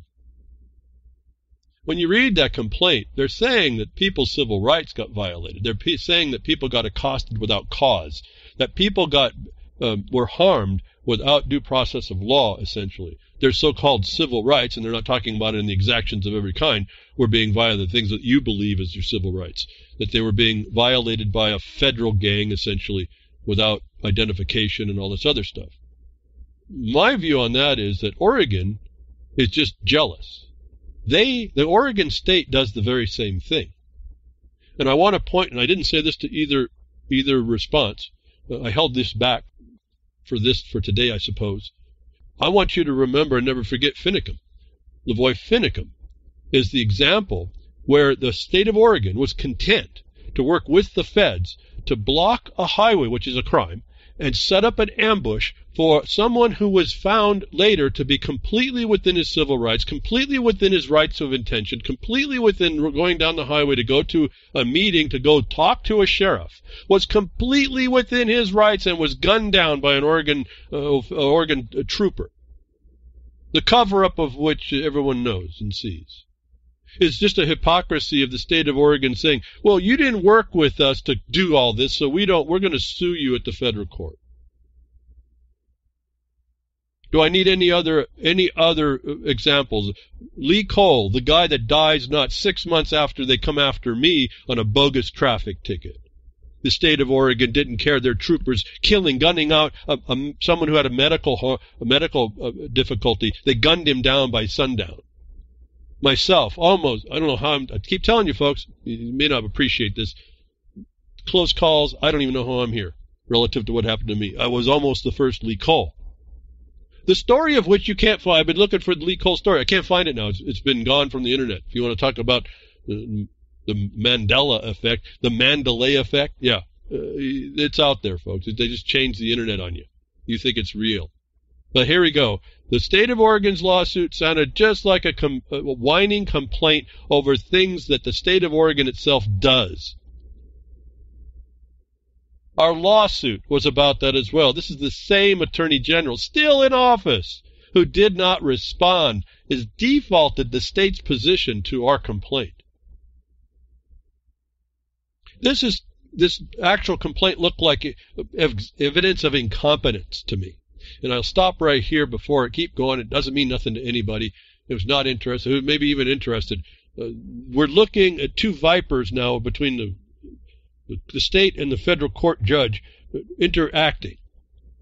And I say that because the judge who gets the complaint, and whenever apparently they had hearings, actually makes a decision on this. His name was Jay Mossman. I'll tell you, that guy is a criminal in a black robe. How do I know that? 7 minors were transferred up to his court into a court of non-competent jurisdiction, an 8th minor of which had his property stolen by the FBI. And that judge, who wasn't even in the cases, and that judge looked at no law whatsoever or no remedy to find for the government. It's this guy right here, whom nonetheless in this discussion goes through, and you need to read, you'll get the link, how the state of Oregon does not have standing to bring the type of claim it brought, even under parens patriae. On its face, it's pretty astounding. The sovereign state of Oregon can't sue? But look very carefully. This is the incompetence part. The Attorney General of Oregon did not actually state the claim they needed to state. They made up a bunch of stuff and didn't bring the evidence, and they didn't advance the prosecution that they needed to. For as much as the criminal Mossman is, he identified that much. That's also a game, too. I want to point you all to something, though. What I noticed what I didn't see in the complaint, and maybe I overlooked it, again, I'm reading stuff kind of quick sometimes, was that you're not noticing any discussion on who owns the territory, the land over which these people are defending, called the Fed agents, and where they are when they're taking people from the streets, and whether or not the state of Oregon itself is allowing that. I may be in error because I don't know everything all the time, but last I looked, there is no ceded territory for any federal court on lands in the territory of the state of Oregon. That means they have, by the 1956 2-volume book, Eisenhower Commission, to read what is my territorial authority, where does it extend and how. They found out where there's no ceded land, there's a coexisting authority. The federal government there is only a tenant, essentially. Notwithstanding its sovereign power, it doesn't have the power that it wields where it walks out into the street with armies and starts to beat up on anybody. What I think we're noticing, and I want you to pay attention to, you don't see any designation of the land underneath and where the title and property authorities are and how that's split. You'll hear the talk in the Mossman decision relative to the high bar that was supposed to be met when it goes in, the state attacks the feds, and that the Supreme Court hasn't allowed that much, and the state didn't meet the high bar. You don't see anybody talking about the territorial limits, and then you should then realize that the lawsuit was a bit premature, and maybe we're also seeing that the incompetence of the state to enforce its own laws. Where it wants to say it protects the citizen, it never did in the first instance to have police in the place to keep the peace when the federal agents came off of their leased land, if you will, their interest in land, and came and beat up and stole people. Maybe those agents needed to be arrested by the local cops or sheriff for working off of their problem and protection of it. Maybe we're looking at a different remedy for the state if it was really sovereign and it was really protecting you all. And I'm saying maybe. You'd all have to look at this. It won't matter to you if you don't understand what I'm talking about, and it would take a little bit too long to go through all the little ins and outs about how it looks like the local sheriff should have been involved to protect you all from the arrest, the black bagging, the abduction to the federal building, moving you from the public sector into the federal jurisdiction. Inside the building. which is a co-jurisdiction on top of that, which means that there is no federal sovereignty at that level. The state still has jurisdiction. In other words, the sheriff has jurisdiction there. You look at the land and the title and the deeds, and this thing comes out a little bit different, that this looks like a big setup case to bring in the problem. Justify the federal government to be in the cities. And it's a dereliction on the side of the state, and it's an encroachment on the side of the feds, handed to the feds to make the decision through one of its agents, who I know wouldn't know to do the law if you gave it to him. I mean, I know that because we gave it to him. And then he let a harm befall someone who wasn't even part of the case. That's the kind of vipers you're dealing with in this case. So, to me, I've spent a whole lot more time talking to you about it than I really have interest for. We're looking at a bunch of criminals that are moving, trying to get favor in your mind about what's going on, and none of us will settle down and look at the underlying foundation of the law here and start to parse out who are the real criminals and who needs to be removed from office, and what this place is supposed to be actually doing. I do not agree that the protesters are destroying the federal buildings, and whoever, that's private property, you shouldn't be doing that. That needs to be arrested. If the mayor is allowing that, he needs to be removed. The sheriff is allowing that, they need to be removed. I say sheriff because the city may have already abrogated itself, they need to be removed. That nobody's removing the actual on-the-ground authorities where they are derelict is our problem. That they had to hand it over to someone like Mossman is another type of problem. That no one looks at the underlying land titles to see who has jurisdiction and who's failing and derelict is the problem of the people to allow this, and that's going to bring on the end result that we are watching, which is feared by most everybody. The martialization of your cities, where there's no request, and someone like you, not my listeners, but Attorney Yu, is justifying it without challenge, justifying the infringements and the extensions. Moving over to another thing, the frauds that we can buy into, the things that are set up for us to buy into, that take us down. It's nothing more than I've been telling you, the process, the alternative dispute resolution. I just see, if you don't appreciate that, it's easy, not easily, but if it's easy to see once you understand how that works. That Portland is all these issues are that.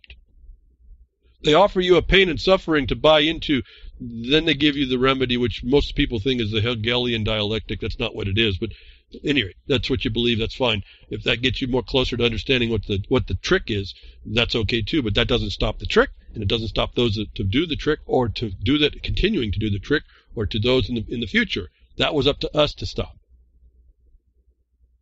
And if we do it wrong, the power that can come against us is superior to us. We've got to think a different way, is my opinion. That why I don't necessarily regard such things as the Second Amendment as so powerful. It's ultimate, but it's not really so powerful. And I see that defeated everywhere. I've talked to you about that. I don't want to get lost. Moving into different technology, what we can buy into. Withdrawn. 5G technology and induction of coronavirus in skin cells was a story that made the rounds. I saw this. I took note of that. The first thing that bothered me was that coronavirus attaching to this. And I said, so here's another problem in reading through this withdrawn 5G. Listen, folks, all y'all that believe that 5G technology does something, it's good. It's harming you. This is just feeding you like crazy with that title. 5G technology and induction of coronavirus in skin cells. Pretty astounding. But at any rate, because the way I read stuff, I was a lot questioning that. In fact, I started to have to put on my mind. I said, okay, how'd they get there? Because why? Coronavirus, well, it's just a common cold. It's existed before 5G, first of all. Secondly, how did they test that? Number one. Number two, coronaviruses are chemical payloads. How did 5G amass a chemical payload that looked like a virus? Again, viruses are not biological. They're chemistry. They're chemical weapons if they're weaponized. At any rate, so the title really got me. I want to point this out as something that needs to be very carefully looked at if you were going to buy into it. I notice not so many people bought into it, which thankfully, but I'm sure there's a whole bunch of people I don't talk to me or I don't see that are going to wrap this up. These are the kinds of reports we don't want to embrace, or at least analyze them for where the failures are and wait for more information. As you go through this report, for as astounding as it is, 5G technology induction of coronavirus, astounding as that might feel for an agenda-driven mind and not someone who's focused on 5G as the actual harms of 5G, the things that are not looked at, that are covered over by thermal evidence that doesn't show a harm. This, to me, looked like an attack on the underlying possibility of induction harms due simply to resonant structures. As I've talked to you behind the woodshed, is fact. And this, you need to read this, you need to see how someone, I think this is a deception. I think it's something not to trust. You need to see how someone cobbled together some things and attempts to make the case to do ultimately what? They ultimately tried just to make a model of how this might happen. And they talked about the 5G causes a hole, which then is constructed in two different dimensional structures to pull the virus in there and create it. First of all, if you understand if a hole is being created, that's cavitation, and if you understand what it causes, what it needs to create cavitation in a cell, likely the demands inside that cell are more than any chemical composition can be made. Cavitation can be used as a destructive force. And so right off the bat, I had trouble with how you make this hole in a cell, if not by cavitation, because it should just be an assembly. You start to pick up and discern the cues of dishonesty or misapplication. It's as if someone was trying to write this to make you believe it. Most of which the science they respond to, they never describe that they could have described, because it's known, at least known to the limits of science, to be certain physical responses in nature that are valid and reproducible. They never responded and added those to this statement. So, getting to the point of this, 5G technology and induction of virus skin cells seemed quite to fill the bill for most people relative to the 5G and coronavirus. I said, I've told you, don't go there. This story tries to. What my concern now is, this is the same type of thing. You bring up this 5G and coronavirus. Anybody who buys into this, they bite the bait. Next thing is you're going to have a big log clubbing your head while you're chomping on this bait when they defeat this whole thing. And what gets lost in this is the underlying foundation of studies that needs to get done. If they bite on this coronavirus induction creation principle and they destroy it, what they will never do, if that gets any wind, is they will never look at the induction inside the cell by any radiation source, which is really what we still have to look at. And so, just a word of warning, I would say. Somebody comes out and identifies that PubMed leaps into pseudoscience, links 5G coronavirus from extreme tech. This story, as a link you can read, he opens up relatively similar to what I was saying relative to the science statement. What I found interesting is he's got his own agenda, and he falls off pretty quickly as well in his own discussion. And we may say things in certain ways and describe what we see. I guess I could say I could have wrote down a little bit more discussion on exactly the things. I'm not into doing that for you all. If you want to, we could discuss how, if you wanted to write a paper and to discern how this might be, but I don't even know where you'd use a deception like this at this point. He finds deception. He calls it pseudoscience. It wasn't even that. But he also denounces the fact that resonant structures can be resonantly interfered with. And that's what I focused on. This was a problem too. So we all have our ideas and we all have our opinions. But my view is we need to find out, for those of you in 5G, we need to find out what's going on with this technology. It either does stuff or it doesn't. Absolutely, there's science behind resonant induction, whether that's electromagnetic or physical. And no one wants to look at these things. He wants to dismiss the fact that the corona, I think in this article, dismissed the fact that there can be a binary weapon where you can use frequencies. Well, I remember reading that as admission in 1976, information you probably never find in newspaper articles as they explained to us the tests that were done in the 50s, how I even knew about it. And so we have the evidence that there is a cause and effect. We have the science that 5G modes might, but there's no study and no money that wants to come in to study that. That's where our problem is, that something like linking coronavirus, the scare fear-mongering, with this legitimate potential can be used to cover up what we need to know. And to me, this is just another example as of the others I've talked today, that you put up something up front, and then you've got the agenda running, and then that agenda is not only running, but it's actually defeating the ability to catch the agenda. Like I said, there's no test. Well, that's not the end at all. That's what I talk to so I can keep it in a soundbite. There's no test. There's no transmission mode. There's no science in causation once you figure out that there's a transmission mode. It could be a transmission of inert interest. And yet, here we are. Same thing. Here, you defeat this cover, and pretty soon no one wants to come to look at the actual potential underneath it. And I'm focused on this resonant interaction because my experience is I've used the technology to do things with it. In a biological level. In a chemical level. In an interactive level. And so my small amount of dabbling has exposed to me there's a cause and effect between energy and structures. At any rate, so I want to caution us. Be careful on the information coming out. They're trying to link 5G with Corona in a study. Please don't fall for it just by, there it is. Do your own analysis. Apply your knowledge to it. Discern whether or not it's valid. Discern maybe parts that are. In this case, I don't know if I'd want to even more than read it and understand. It's an example of how people can be deceived. And I want to add the part that if you're deceived in the surface sensationalism, you're going to be careful that they're not trying to steal the foundation from which you may actually have harms that aren't studied and that are not wanted to be studied. And I say it that way because they haven't been, and every time they've been told, there hasn't been any studies coming of it. And I believe part of the answer is nobody wants to address 5G, let's say at the federal level, and point out the failure of the cumulative harm, the unknown harm, the known interaction in science that would say that there's harm, and the failure of an agency to look at that, to force that as being money spent to studies if that's where you wanted to go.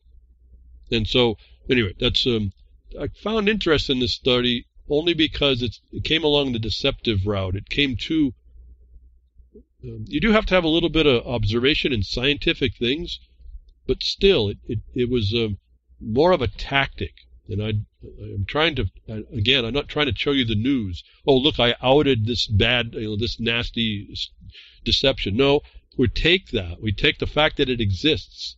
We analyze for what it's doing, and we parse out what it was trying to do, because someone, somewhere, I think, doesn't want us to look at resonant structures interference with our biological systems. I think there's enough evidence, certainly that I've seen, that says we really should have been looking at that. And the whitewash over that is another indication, not a proof, but an indication. The improper addressing that at the administrative level, I think, has allowed it to continue to be that way. And so for those of you in that field, consider that. I'd ask you, for those in the 5G field, please look very carefully and decide whether or not this is a real valid object. It only wants to be a model ultimately, but even so, be careful with it before you just plop it down as some kind of a proof that someone's investigating, because this doesn't, to my mind, it doesn't even rank high enough to even get the FCC to even look at it. It doesn't even meet that standard either. That's the other thing. It doesn't meet the administrative standard of failure to take a hard look at it. And so if you were to move it into court, the court wouldn't pick it up either. And so moving in and on, as they move these covers to move the agenda underneath, and we get focused on the upper side, not knowing that the parties involved are really playing the good cop, bad cop things. I was discussing this Portland stuff. The state of Oregon is just as criminal as the feds doing what they're doing. People, they make it look like the state's trying to protect the people. And I see the comments, how does the state not have standing? Well, go look at the case. Go look at what they're doing, and then go look at the actual nuts and bolts of what's going on. This is another facade. They're moving something else through. They're actually helping each other to move, it seems to me, certain styles of control through. Whether it's ultimately lockdown that you see, I don't know. It doesn't matter. It's that they get the next, again, hindsight's 20/20. We got to see the incremental nature of what they did with the first fraud called 9/11. Oh boy, I got some peaked ears there, didn't I? Well, how do you know it doesn't matter? They used it, and you fell for it. And they brought it in by 2012 to lock you all down indefinitely. I went to crickets. Now, hindsight 20/20, I told you what was happening as we went into the year, and here it is. I think the track record's pretty good that we've got a problem that we're going to have to rise up and respond to. And with the force that's coming now down into being, and aided, I think, by the states, we've got a different mentality to put on, or a different hat to put on in approaching all of this. I'm trying to, I don't like it sensational on all that. I think there's some fundamental things that we need to learn about before we start taking action anyway. That's also part of what I offer, what I do. The ongoing condition of this is an economic attack. If you didn't know it, this COVID thing did that to the whole world. Please notice that. And then we hear more of what they wanted to do. They needed to have control in your economic function. And we have now the Bank of England governor signals central bank's digital currency is coming. That's not even news. I just want to tell you, there's the notice. They're not backing off. This is not even a question now. They agree that this is coming on you. And again, as I told you before, this is part of what was already in Agenda 2030's goals for 2030. It's coming on you. This is not stopping. It's not stopping because you're locked down. Well, heck, all the people in Washington don't even have to wear a mask. They get to function as normal. Why is that? And you're supposed to be the posterity in control? I don't see much of that. And yet you'll say, oh, I don't have much control. No, you have all the control once you start to step up. And I have to say improper ways, because I've seen in my history of looking at people do things, there's tons of improper ways to go. And I found much more efficacy to go through the narrow path of what was observed before. Like I've been telling you about the habeas. Go read about them. Go find out what they did. Take your statements in the context of what they offer, what the remedy does, and you're going to do a whole lot better than trying to make up what you think ought to be. So, in the vein of this, see now the Bank of England, that's the crown, now telling you that digital currency is coming. We know we talk, the choir would say, oh yes, it's coming. I don't see anybody tossing their phones down, but that's okay, it's coming. Then we get this little story. And this became very, very interesting, partly to me. It was more of an opinion piece coming out to tell us something. Now, what I'm going to say is completely just an observation and some of the conjecture that goes on with it. I hear, and part of this, I see lots of people saying this is a negative issue completely. And on the surface of it, with the new technology, in fact, it is. But there's a certain thing that was exposed back in the 90s or so, which a lot of people run with today, trying to figure out where their money is and what's going on, that actually starts to funnel back into this story.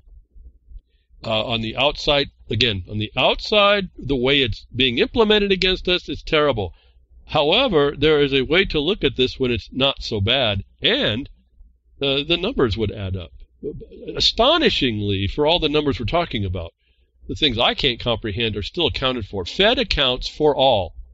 Was a story out of Market Watch. Fed accounts for all. Think about this now. Now, I was like, whoa, they're actually going to bring this out? This is an opinion piece. But this is also, they bring this out that's like a trial balloon. Don't know where this is going to go or how much is going to go. With the automatic and reoccurring payments triggered by the economic crises, wealthy interests have thrived during the pandemic. The CARES Act authorized trillions in spending to support wealthy people and corporations. Most of the money was used to guarantee liquidity for banks and hedge funds, backstop corporate balance sheets, and purchase debt to save commercial loan markets. Overall, 82% of the $170 billion tax provision included the stimulus legislation benefited individuals making more than $1 million a year. So you're asking, where's yours? Well, that was at $1,200 a pittance that they gave you.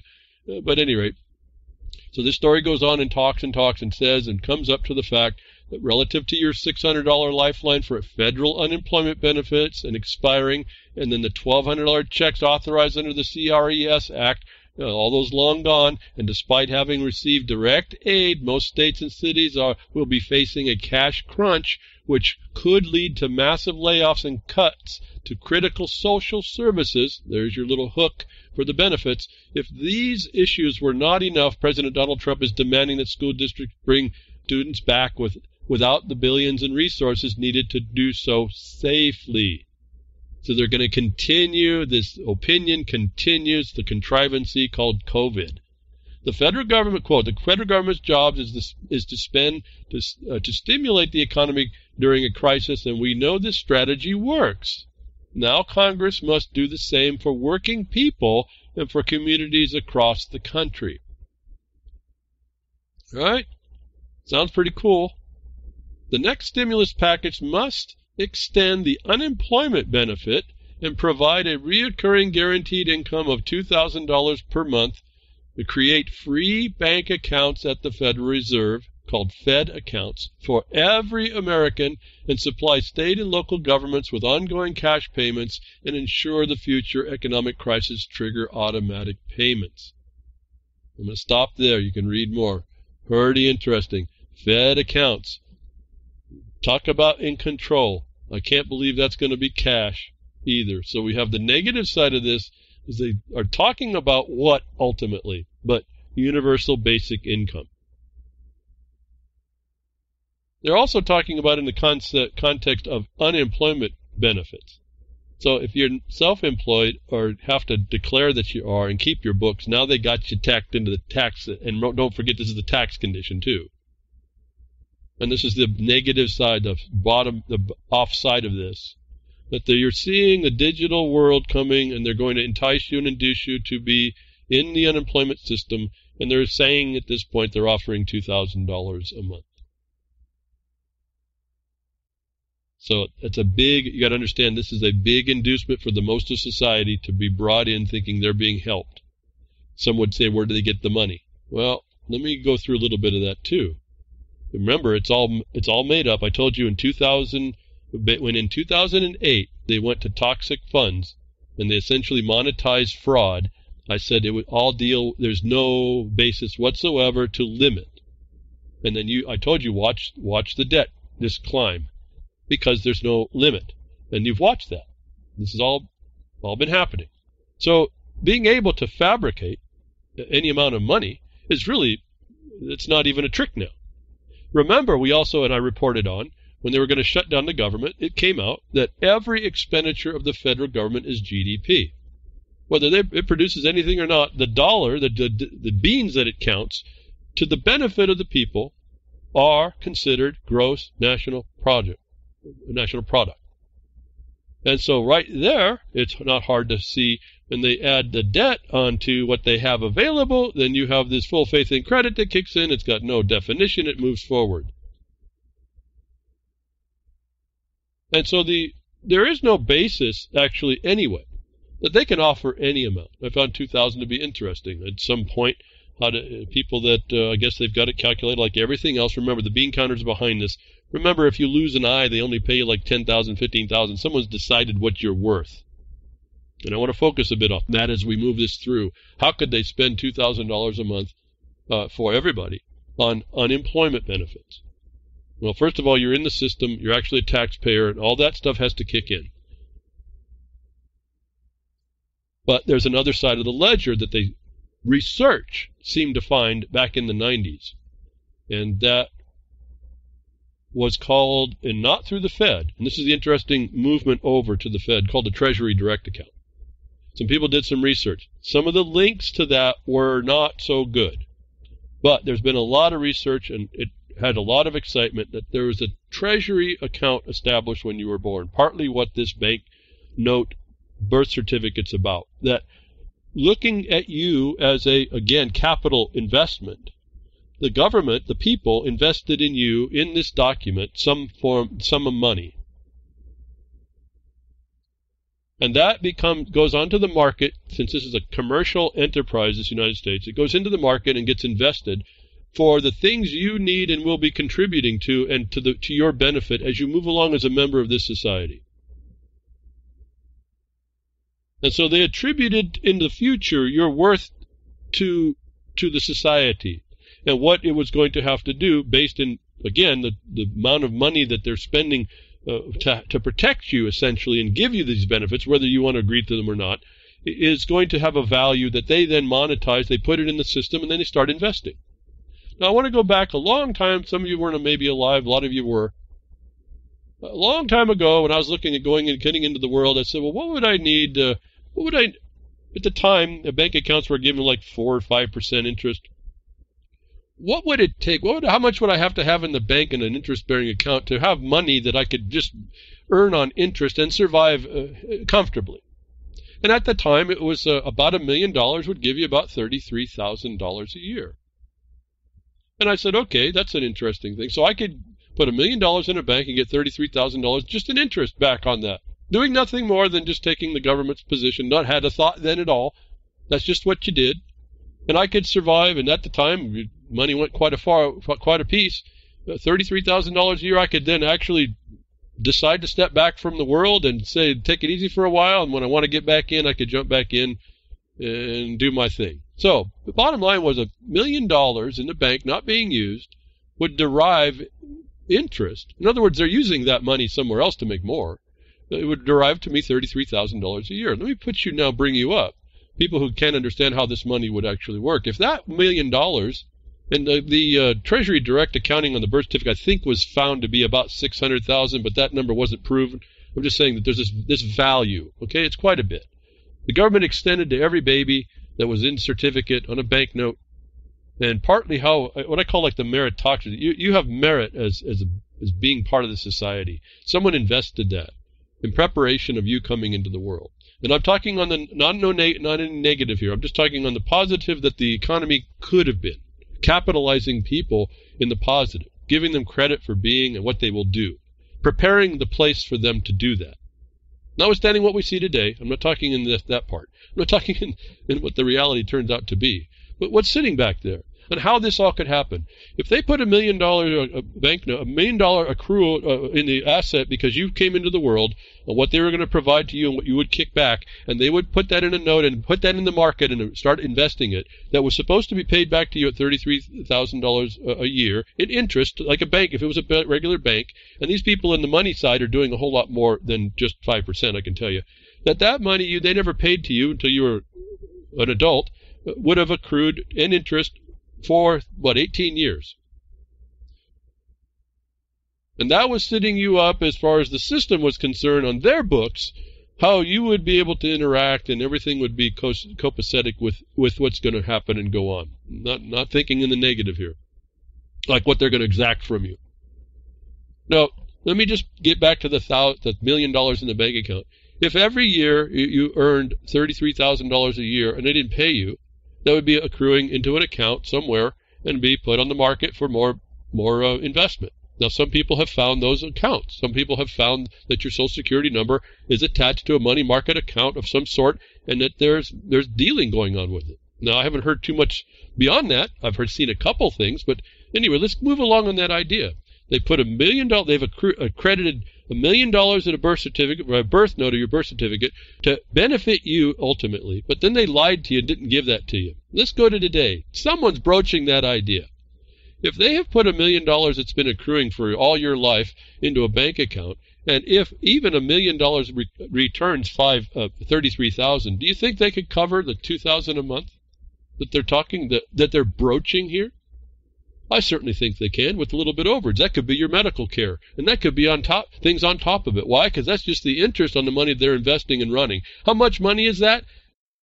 Mind-boggling amounts of digits and beans. But it doesn't matter. It's all accounted for. The ledger is balanced. No, the lie has been that they've had this, the count has been going on, but the lie has been they never gave this to you. They're actually possibly broaching they could. And this is going to be the setup for a universal basic income. Where there's no negatives, I don't see the downside.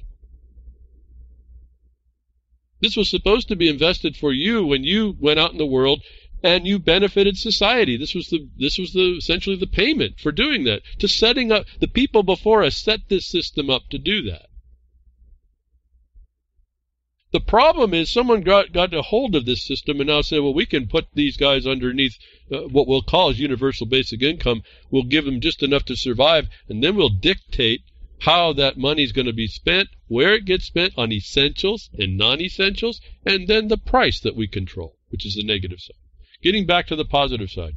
If I'm doing $33,000 a year on an invested $1 million and put it away in my name, and there's $33,000 a year on interest alone, they could pay me the money and not touch the $1 million and or the extra that they could continue to invest. Vince, it's not necessarily a Ponzi scheme. This was an investment that it's done. You collateralize people. And I don't mean that in a negative way, like they're sucking energy from you. So there is a logic behind what they have done there on a good side. I was pretty intrigued. I looked at this a long time ago, and it made a very interesting point for us. The fraud was that we weren't being told. It's not disclosed to us. They might be telling us that could happen here. The problem is they're going to couch it in something that's not quite right. And like I look down and see inflation is the tax that can't be avoided. Yeah, that's true.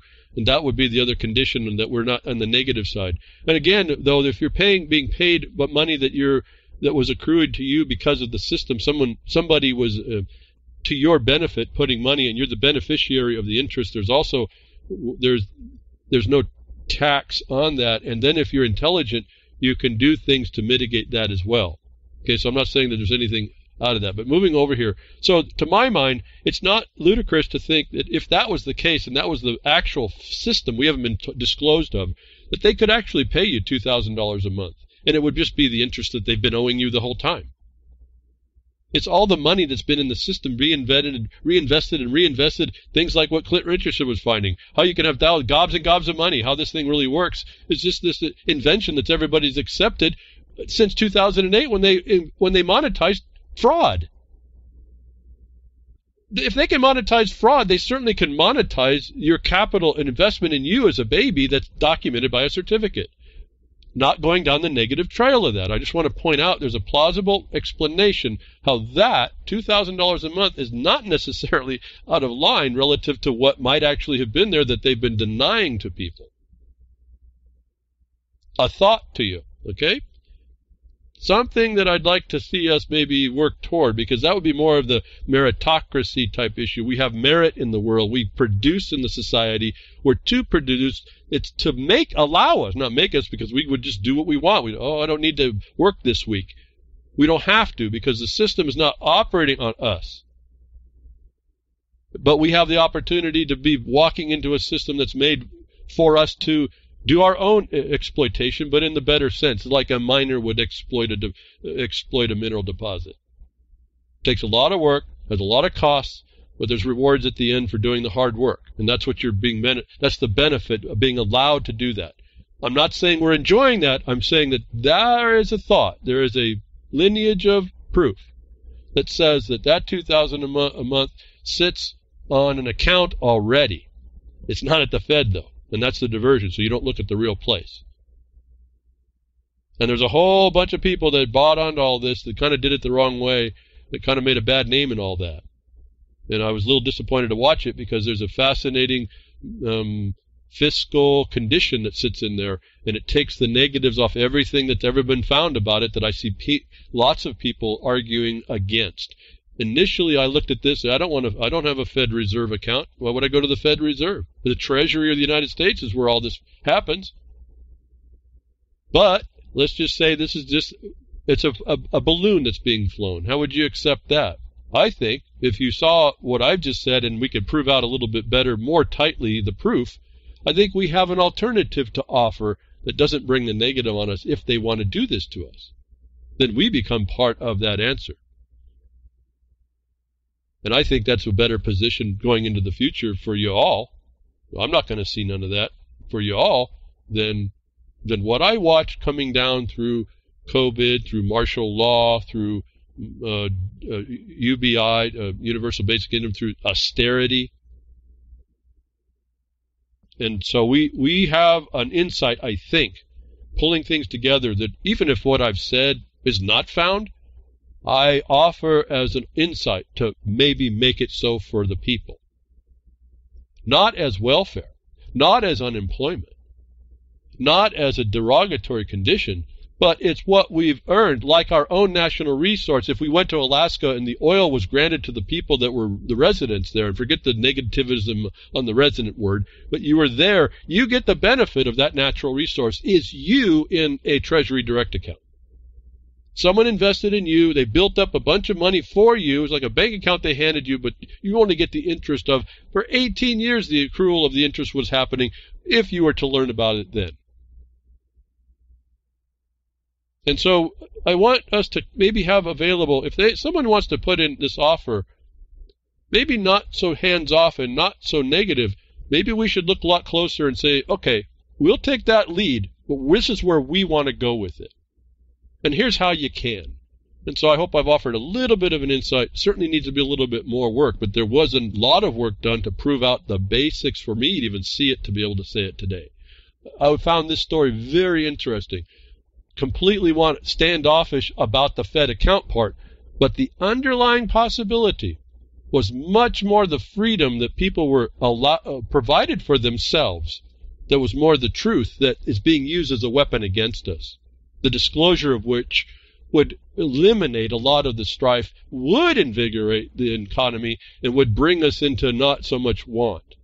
We certainly eliminate all the people that are victims, don't we? Pretty much. Unless there's those that can't help themselves, we got plenty of help for those. So, anyway, just wanted to offer that as a thought.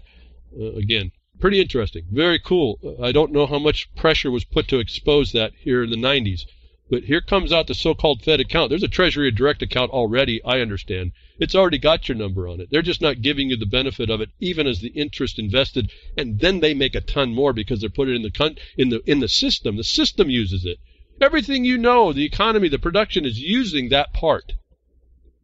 320 million a year, people, a year's worth of value is being reinvested. You tell me how much money that is when we all of a sudden saw numbers going to quadrillion, telling us there's quadrillions out there. Mind-boggling numbers, but someone's got a computer. Isn't that cool? Anyway, don't want to sell that. I want us to be observant. Don't let them drive. If this is where we get to go, don't let them drive the wagon. We have to take control of that. And for those of you, the story that was extending over to Chinese companies got American bailout funds for all this, U.S. units of Chinese companies. Why didn't you?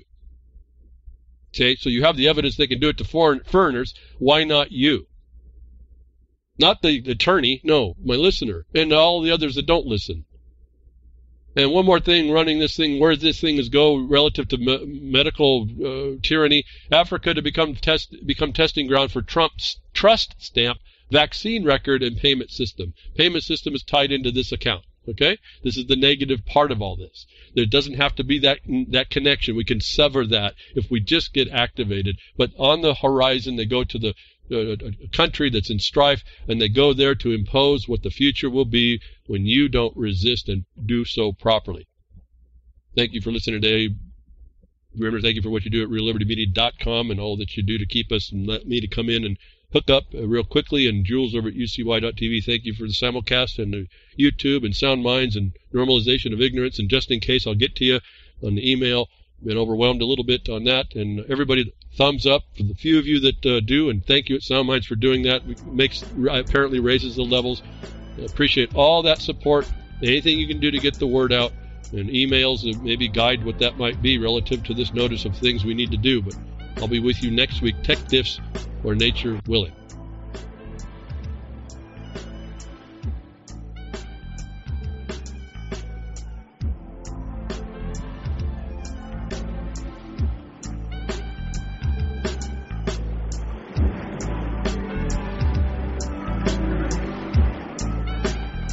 Well, that's another lesson. I hope with today's information you can take it to those that misbehave. From behind the woodshed, leaving his mark on the beast, this is Hal Anthony. Till next time, journey with purpose.